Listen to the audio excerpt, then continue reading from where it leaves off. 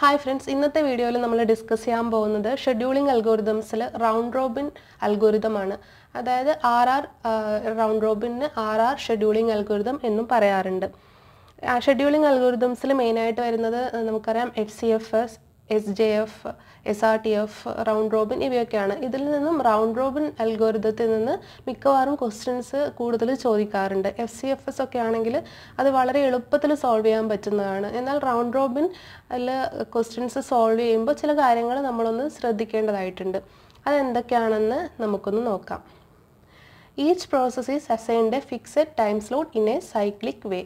ഇതിൽ ഓരോ പ്രോസസ്സിനും ഒരു ഫിക്സഡ് ടൈം സ്ലോട്ട് അലോട്ട് ചെയ്തിട്ടുണ്ടാവും. ഇതിനെ നമ്മൾ ടൈം ക്വാണ്ടം അല്ലെങ്കിൽ ടൈം സ്ലൈസ് എന്ന് പറയാറുണ്ട്. ഇവിടെ ഇതൊരു ക്വസ്റ്റ്യൻ ആണ്. ഈ ക്വസ്റ്റ്യനിൽ തന്നിട്ടുള്ള ടൈം ക്വാണ്ടം എന്ന് പറയുന്നത് 2 ആണ്. അപ്പോൾ ഒരു പ്രോസസ്സ് എക്സിക്യൂഷൻ സ്റ്റാർട്ട് ചെയ്യുമ്പോൾ ഇപ്പോൾ FCFS ആണെങ്കിൽ ഫസ്റ്റ് കം ഫസ്റ്റ് സെർവ്, അതിൽ ഒരു പ്രോസസ്സ് എക്സിക്യൂഷൻ സ്റ്റാർട്ട് ചെയ്ത് കഴിഞ്ഞാൽ അതിൽ എത്രയാണ് അതിൻ്റെ ബേസ്റ്റ് ടൈം എത്രയാണോ, അതിന് എക്സിക്യൂഷൻ കംപ്ലീറ്റ് ചെയ്യാൻ എത്ര ടൈം വേണോ അത്രയും സമയം അത് എക്സിക്യൂട്ട് ചെയ്തതിന് ശേഷം മാത്രമേ മറ്റൊരു പ്രോസസ്സ് എക്സിക്യൂട്ട് ചെയ്യുന്നുള്ളൂ. പക്ഷേ ഇതിൽ ടൈം ക്വാണ്ടം എത്രയാണോ അത്രയും ഒരു സൈക്കിളിൽ ഒരു തവണ ഒരു പ്രോസസ്സിന് ഇത്രയും ഈ ടൈം ക്വാണ്ടം എത്രയാണോ തന്നിട്ടുള്ളത് അത്രയും സമയം മാത്രമേ ഒരു പ്രോസസ്സിന് തുടർച്ചയായിട്ട് എക്സിക്യൂട്ട് ചെയ്യാൻ കഴിയുള്ളൂ. അതിനിടയ്ക്ക് മറ്റൊരു പ്രോസസ്സ്, ഇത് പ്രിയംറ്റീവ് ആണ്. FCFS വിത്ത് പ്രിയംഷൻ ആണ് റൗണ്ട് റോബിൻ. FCFS എങ്ങനെയാണോ അറൈവൽ ടൈമിൻ്റെ ബേസിലാണ് നമ്മൾ എക്സിക്യൂഷൻ നടത്തുന്നത്. പക്ഷേ ഇവിടെ പ്രിയംഷൻ ഉണ്ട്. FCFS വിത്ത് പ്രിയംഷൻ ആണ് റൗണ്ട് റോബിൻ അൽഗോരിതം. ഇതിൽ യൂസ് ചെയ്തിട്ടുള്ളത് FIFO ആണ്. പിന്നെ ക്രൈറ്റീരിയ എന്ന് പറയുന്നത് ടൈം ക്വാണ്ടം. അത് നേരത്തെ പറഞ്ഞതുപോലെ തന്നെ ഇതിനെ ഇങ്ങനെയാണ് നോട്ട് ചെയ്യുന്നത്. TQ എന്നോ അല്ലെങ്കിൽ ഈ ഒരു സിമ്പൽ യൂസ് ചെയ്തിട്ടാണ് ടൈം ക്വാണ്ടം എഴുതുന്നത്. പിന്നെ ഇതിൽ പറയാനുള്ളത് ഇത് മോസ്റ്റ് കോമൺലി യൂസ്ഡ് അൽഗോരിതമാണ്. ഇത് മൾട്ടി ടാസ്കിങ്ങും ടൈം ഷെയറിംഗ് എൻവയോൺമെൻറ്റിലൊക്കെ കൂടുതലായിട്ട് യൂസ് ചെയ്യുന്നത് റൗണ്ട് റോബിൻ അൽഗോരിതമാണ്. സ്റ്റാർവേഷൻ ഫ്രീ ആണ്. Maximum throughput and maximum efficiency കിട്ടുന്നുണ്ട്. ഇത് ഓരോ പ്രോസസ്സിനും ടൈം ക്വാണ്ടം വെച്ചിട്ട് എക്സിക്യൂട്ട് ചെയ്യാനുള്ള ചാൻസ് ലഭിക്കുന്നതുകൊണ്ട് തന്നെ ത്രൂപുട്ടും എഫിഷ്യൻസിയും കൂടുതലായിരിക്കും. സ്റ്റാർവേഷൻ ഫ്രീ, അതായത് ബേസ്റ്റ് ടൈം ഒരുപാട് കൂടുതലാണെങ്കിലും കുറവാണെങ്കിലും ഇതിന് ഓരോ പ്രോസസ്സിനും എക്സിക്യൂട്ട് ചെയ്യാനുള്ള സമയം കിട്ടുന്നുണ്ട്. അതുകൊണ്ട് സ്റ്റാർവേഷൻ ഫ്രീ ആണ്. പിന്നെ മിനിമം റെസ്പോൺസ് ടൈമാണ്. ഡിസഡ്വാൻറ്റേജ് എന്ന് പറയാനുള്ളത് ഓവർഹെഡ് ഓഫ് കോൺടാക്ട് സ്വിച്ചിങ് ആണ്. അതായത് ഇത് പ്രിയംറ്റീവ് ആയതുകൊണ്ട് തന്നെ ഒരു പ്രോസസ്സ് എക്സിക്യൂട്ട് ചെയ്ത് ടൈം ക്വാണ്ടം കഴിഞ്ഞു കഴിഞ്ഞാൽ മറ്റൊരു പ്രോസസ്സ് അതിനെ പ്രിയംറ്റ് ചെയ്യുന്നുണ്ട്. അതുകൊണ്ട് ഒരുപാട് സൈക്കിൾസ് ബേസ്റ്റ് ടൈം കൂടുതലുള്ള പ്രോസസ്സൊക്കെ ആകുമ്പോൾ അതിന് ഒരുപാട് സൈക്കിൾസ് ഇങ്ങനെ എക്സിക്യൂഷൻ കണ്ടിന്യൂ ചെയ്യേണ്ടി വരും. അതുകൊണ്ട് ഓവർഹെഡ് ഓഫ് കോൺടാക്ട് സ്വിച്ചിങ് എന്നതാണ് ഇതിൽ ഡിസഡ്വാൻറ്റേജ് എന്ന് പറയുന്നത്. കോൺടാക്ട് സ്വിച്ചിങ് എന്ന് പറഞ്ഞാൽ ഒരു പ്രോസസ്സിൻ്റെ സ്റ്റാറ്റസ്, അതായത് ഒരു പ്രോസസ്സിൻ്റെ കോൺടെക്സ്റ്റ് സേവ് ചെയ്തിട്ട് മറ്റൊരു പ്രോസസ്സിനെ ലോഡ് ചെയ്യുന്നതിനെയാണ് കോൺടാക്ട് സ്വിച്ചിങ് എന്ന് പറയുന്നത്. അതായത് ഒരു പ്രോസസ്സിൽ നിന്ന് മറ്റൊരു പ്രോസസ്സിലേക്ക് എക്സിക്യൂഷൻ മാറുമ്പോൾ, അതായത് CPU മറ്റൊരു പ്രോസസ്സിന് ലഭിക്കുന്ന സമയത്ത് ഉള്ള ആ ഒരു പ്രോസസ്സിനെയാണ്, അതായത് അത് സേവ് ചെയ്യുകയും പഴയ പ്രോസസ്സിനെ സേവ് ചെയ്യുകയും പുതിയ പ്രോസസ്സിനെ ലോഡ് ചെയ്യുകയും ചെയ്യുന്നതിനെയാണ് കോൺടാക്ട് സ്വിച്ചിങ് എന്ന് പറയുന്നത്. ഇത് നമുക്ക് ഈ ഒരു ക്വസ്റ്റ്യൻ എങ്ങനെയാണ് സോൾവ് ചെയ്യുന്നത് എന്ന് നോക്കാം. ഇവിടെ നമ്മൾ ശ്രദ്ധിക്കേണ്ട കാര്യം എന്ന് വെച്ചാൽ ഇവിടെ ടൈം ക്വാണ്ടം എന്ന കാര്യം പ്രത്യേകം ഓർക്കണം. കാരണം ഒരു പ്രോസസ്സ് സ്റ്റാർട്ട് ചെയ്തതിന് ശേഷം അത് മുഴുവനായിട്ട് ഒരേ സമയത്ത് എക്സിക്യൂട്ട് ചെയ്യല്ല ചെയ്യുന്നത്. ടൈം ക്വാണ്ടത്തിനനുസരിച്ചിട്ടാണ് എക്സിക്യൂഷൻ നടക്കുന്നത്.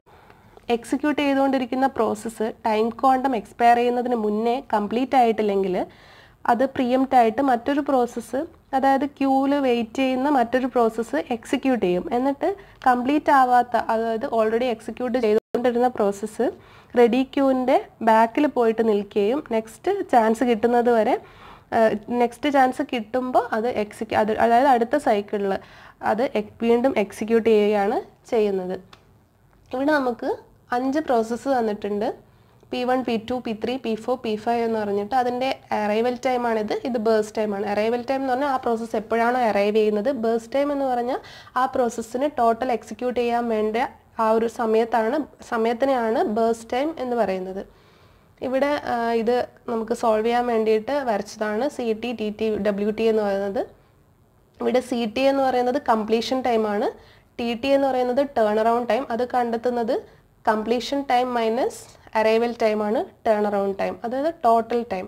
പിന്നെ വെയിറ്റിംഗ് ടൈമാണ് WT കണ്ടെത്തുന്നത് TT മൈനസ് BT.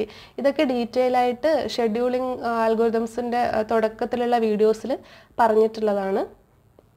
ഇത്രയാണ് നമുക്ക് ക്വസ്റ്റ്യനിൽ തന്നിട്ടുണ്ടാവുക. പ്രോസസ് ഐഡിയും അറൈവൽ ടൈമും ബേഴ്സ് ടൈമും, അതിൻ്റെ കൂടെ ടൈം ക്വാണ്ടം എത്രയാണെന്നും തന്നിട്ടുണ്ടാവും. പിന്നെ നമ്മൾ ചെയ്യേണ്ടത് റെഡി ക്യൂ വരയ്ക്കണം, പിന്നെ ഗാൻറ്റ് ചാർട്ട്, അതായത് ഇത് എങ്ങനെയാണ് പ്രോസസ്സ് റൺ ചെയ്യുന്നത് എന്നതിനാണ് ഇത് സൂചിപ്പിക്കുന്നത്.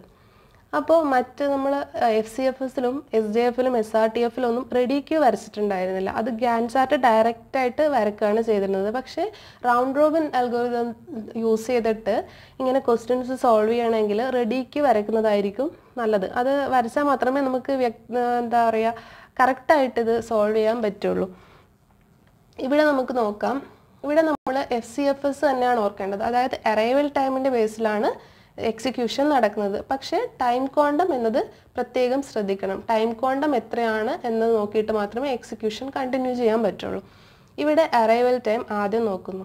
അപ്പോൾ ഇവിടെ 0യിൽ പ്രോസസ്സ് P1 മാത്രമേ അറൈവ് ചെയ്തിട്ടുള്ളൂ. ബാക്കി എല്ലാതിൻ്റെയും 1, 2, 3, 4 എന്നൊക്കെയാണ്. 0 എന്ന സമയത്ത് P1 മാത്രമേ ഇവിടെ അറൈവ് ചെയ്തിട്ടുള്ളൂ. അപ്പോൾ റെഡി ക്യൂവിൽ ആദ്യം P1 മാത്രമേ ഉണ്ടാവുകയുള്ളൂ. ഇത് 0 എന്ന സമയത്താണ്. അപ്പോൾ എന്തായാലും നമ്മൾ എക്സിക്യൂഷൻ സ്റ്റാർട്ട് ചെയ്യുന്നത് P1 വെച്ചിട്ടായിരിക്കും. ഇവിടെ 0യിൽ P1 അറൈവ് ചെയ്തിട്ടുണ്ട്. അപ്പോൾ P1 എക്സിക്യൂട്ട് ചെയ്യുന്നു. P1ന് ടോട്ടൽ ബേഴ്സ് ടൈം എന്ന് പറയുന്നത് 5 ആണ്. പക്ഷേ 5 യൂണിറ്റ്സ് ഓഫ് ടൈമിൽ നമുക്ക് എക്സിക്യൂട്ട് ചെയ്യാൻ പറ്റില്ല. കാരണം ഇവിടെ ടൈം ക്വാണ്ടം തന്നിട്ടുള്ളത് 2 ആണ്. ഒരു പ്രോസസ്സിന് മാക്സിമം 2 യൂണിറ്റ്സ് മാത്രമേ ഒരു സമയത്ത് എക്സിക്യൂട്ട് ചെയ്യാൻ പറ്റുകയുള്ളൂ. അതുകൊണ്ട് 0 to 2 P1 അപ്പോൾ ആദ്യത്തെ 2 യൂണിറ്റ്സിൽ P1 എക്സിക്യൂട്ട് ചെയ്യുന്നു. ഇനി നമുക്ക് ഏത് പ്രോസസ്സാണ് ആ ഒരു സമയത്ത് അറൈവ് ആയിട്ടുള്ളത് എന്ന് നോക്കാം. ഇവിടെ 2 യൂണിറ്റ്സ് വരെ അറൈവ് ആയിട്ടുള്ളത്, അതായത് അറൈവൽ ടൈം 2ന് മുന്നേ വരുന്നത് P1 ഓൾറെഡി അറൈവ് ആയി കഴിഞ്ഞു. പിന്നെ വരുന്നത് P2 and P3 ആണ്. P2 1ലും P3 2ലും അറൈവ് ആയിട്ടുണ്ട്. അപ്പോൾ ആ 2 പ്രോസസ്സിനെ നമ്മൾ ഇവിടെ എഴുതുന്നു, P2 and P3. ഇത് രണ്ടുമാണ് ഈ ഒരു സമയത്ത് അറൈവ് ആയിട്ടുള്ളത്.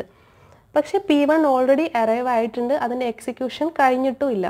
അതായത് 2 യൂണിറ്റ്സ് മാത്രമാണ് എക്സിക്യൂട്ട് ചെയ്യുന്നത്. ഇവിടെ ടോട്ടൽ 5 ഉണ്ട്, ഇവിടെ 3 ബാക്കിയുണ്ട്. അപ്പോൾ P1 ഇവിടെ എഴുതുന്നു.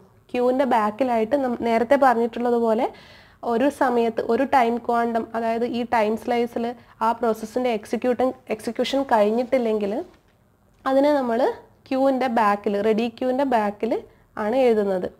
P2ഉം P3യും 1ലും 2ലും അറൈവ് ആയിട്ടുണ്ട്. P1 ഓൾറെഡി 0യിൽ നേരത്തെ അറൈവായി ഒരു തവണ എക്സിക്യൂഷൻ ഒരു ടൈം ക്വാണ്ടം, അതായത് 2 യൂണിറ്റ്സ് എക്സിക്യൂഷൻ കഴിഞ്ഞിട്ടുള്ളതാണ്. അത് ബാക്കിയുള്ളത് കൊണ്ട് ക്യൂവിൻ്റെ ബാക്കിൽ എഴുതുന്നു. ഇനി നമുക്ക് ഇത്രയും സമയത്തിനുള്ളിൽ ഈ 3 പ്രോസസ്സ് മാത്രമേ അവൈലബിൾ ആയിട്ടുള്ളൂ. അപ്പോൾ അതിൽ നമുക്ക് റെഡി ക്യൂവിൽ ആരാണോ മുന്നിലുള്ളത് അതിനനുസരിച്ച് എക്സിക്യൂഷൻ വീണ്ടും കണ്ടിന്യൂ ചെയ്യുന്നു. ഇനി P2 ആണ് എക്സിക്യൂട്ട് ചെയ്യുന്നത്. P2 ഇവിടെ 3 ആണുള്ളത്. 2 യൂണിറ്റ്സ് എക്സിക്യൂട്ട് ചെയ്യുന്നു. 1 ബേഴ്സ് ടൈം 1 ബാക്കിയുണ്ട്. അപ്പോൾ 4 വരെയാണ് P2 എക്സിക്യൂട്ട് ചെയ്യുന്നത്. അത് കഴിഞ്ഞിട്ട് P2നെ പ്രിയംപ്റ്റ് ചെയ്തിട്ട് നെക്സ്റ്റ് പ്രോസസ്സ് വരും. കാരണം 2 യൂണിറ്റ്സ് മാത്രമേ ഇവിടെ ടൈം ക്വാണ്ടം എത്രയാണോ അത്രയും മാത്രമേ നമുക്ക് ഒരു സമയം എക്സിക്യൂട്ട് ചെയ്യാൻ പറ്റുള്ളൂ. 4 വരെ P4 എക്സിക്യൂട്ട് ചെയ്ത് കഴിഞ്ഞിട്ടുണ്ട്. അത് ആ ഒരു സമയത്ത് അറൈവൽ ടൈം കൂടെ നമ്മൾ നോക്കണം. 4 ആകുമ്പോഴേക്കും മറ്റേതെങ്കിലും പ്രോസസ്സ് അറൈവ് ആയിട്ടുണ്ടോ എന്ന് നോക്കുക. ഇവിടെ 3 യൂണിറ്റ്സിൽ P4ഉം 4 യൂണിറ്റ്സ് ആകുമ്പോഴേക്കും P5ഉം അറൈവ് ആയിട്ടുണ്ട്. അപ്പോൾ P4ഉം P5ഉം ഇവിടെ എഴുതുന്നു, P4 and P5. P2ൻ്റെ birds time ഇനിയും ബാക്കിയുള്ളത് കൊണ്ട് P2 ആ ക്യൂവിൻ്റെ ബാക്കിൽ എഴുതുന്നുണ്ട്. ഇനി ഈ എല്ലാ പ്രോസസ്സും അറൈവ് ആയി കഴിഞ്ഞല്ലോ. ഇനി നമുക്ക് P3 ആണ് എക്സിക്യൂട്ട് ചെയ്യാനുള്ളത്. P3 എത്രയാണ്? 1 ആണ്. അപ്പോൾ 1 യൂണിറ്റ് 5 വരെ P3 എക്സിക്യൂട്ട് ചെയ്യുന്നു. അഥവാ P3 1ൽ കൂടുതൽ 3 എങ്ങാനും ഉണ്ടായിരുന്നെങ്കിൽ 2 യൂണിറ്റ്സ് എക്സിക്യൂട്ട് ചെയ്തിട്ട് ബാക്കി ഉള്ളത് കാരണം ബാക്കിൽ എഴുതുമായിരുന്നു. പക്ഷേ അതില്ല, അത് 1 യൂണിറ്റ് ആയതുകൊണ്ട് ടൈം ക്വാണ്ടം 2 ഉണ്ട്, 1 യൂണിറ്റ് ആയതുകൊണ്ട് അത് എക്സിക്യൂഷൻ അവിടെ കംപ്ലീറ്റ് ചെയ്യുകയാണ് ചെയ്യുന്നത്. ഇനി നമുക്ക് P3 കഴിഞ്ഞു. ഇനി വരുന്നത് P1 ആണ്. P1ൽ എത്രയാണ് ബാക്കിയുള്ളത്? 3 ഉണ്ട്. അതിൽ 2 യൂണിറ്റ്സ് കഴിഞ്ഞ് 1 ബാക്കി വരും. അങ്ങനെ P1 2 യൂണിറ്റ്സ് 7 വരെ P1 എക്സിക്യൂട്ട് ചെയ്യുന്നു. ഇവിടെ ബാക്കിയുള്ളത് ബേസ്റ്റ് ടൈം ഇനിയും 1 യൂണിറ്റ് ബാക്കിയുള്ളത് കാരണം ക്യൂവിൻ്റെ ബാക്കിൽ P1 പോകുന്നു. ഇനി വരുന്നത് P4 ആണ്. P4 എത്രയാണ്? 2 യൂണിറ്റ്സ്. അപ്പോൾ 9 വരെ P4 എക്സിക്യൂട്ട് ചെയ്യുന്നു. ഇനി ബാക്കിയില്ലാത്ത കാരണം ക്യൂവിൻ്റെ ബാക്കിലൊന്നും പോകുന്നില്ല, അത് കഴിഞ്ഞു. പിന്നെ വരുന്നത് P5 ആണ്. P5ൽ 3 യൂണിറ്റ്സ് ഉണ്ട്. 2 യൂണിറ്റ്സ് ആണ് നമുക്ക് എക്സിക്യൂട്ട് ചെയ്യാൻ കഴിയുക. അപ്പോൾ 1 യൂണിറ്റ് ബാക്കിയുണ്ടാവും. P5ൽ 11 വരെ P5 എക്സിക്യൂട്ട് ചെയ്യുന്നു. ക്യൂവിൻ്റെ ബാക്കിൽ P5ന് എഴുതാണ്. ഇനി നമുക്ക് വരുന്നത് P2 ആണ്. P2 ഇവിടെ 1 യൂണിറ്റ് ആണുള്ളത്. അപ്പോൾ P2 12 വരെ P2 എക്സിക്യൂട്ട് ചെയ്യുന്നു. അത് കഴിഞ്ഞു. അതുകൊണ്ട് ക്യൂവിൻ്റെ ബാക്കിൽ എഴുതുന്നില്ല. പിന്നെ വരുന്നത് P1 ആണ്. P1ഉം 1 ആണ്.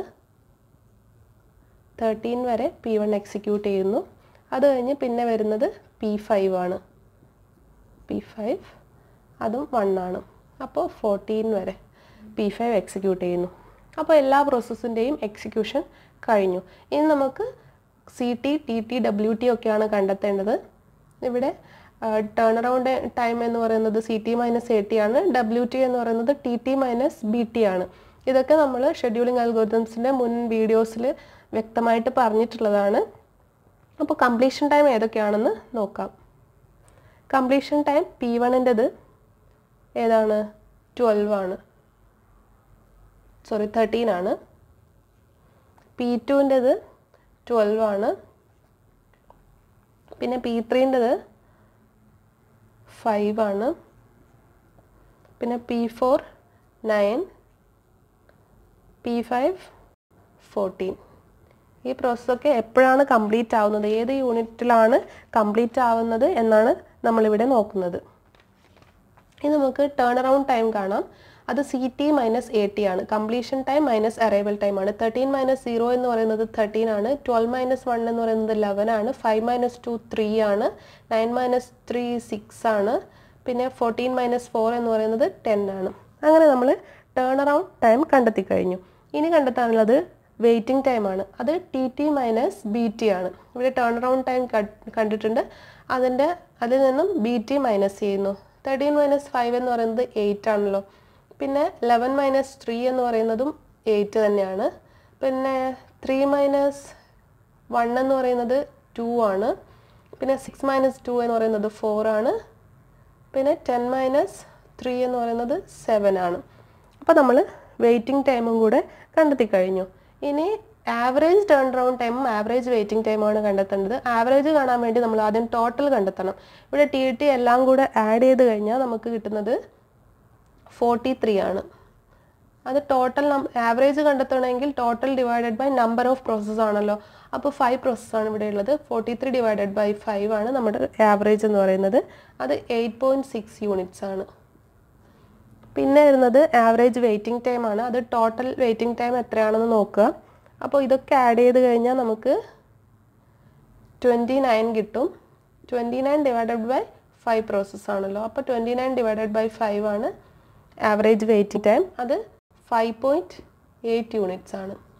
അപ്പോൾ ഇങ്ങനെയാണ് നമ്മൾ ആവറേജ് ടേൺ അറൗണ്ട് ടൈമും ആവറേജ് വെയിറ്റിംഗ് ടൈമും റൗണ്ട് റോബിൻ ഷെഡ്യൂളിംഗ് അൽഗോരിതംസിൽ കണ്ടെത്തുന്നത്.